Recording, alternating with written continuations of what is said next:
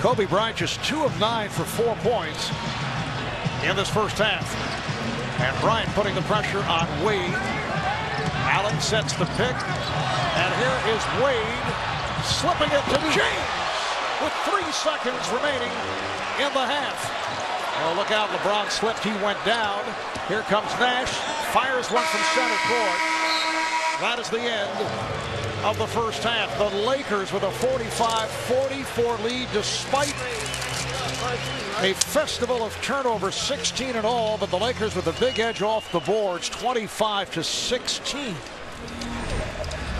After we take a quick break, we'll send it over to Ernie Johnson, Kenny Smith, Charles Barkley, and Shaquille O'Neal. The Sprint halftime report from Staples in Los Angeles.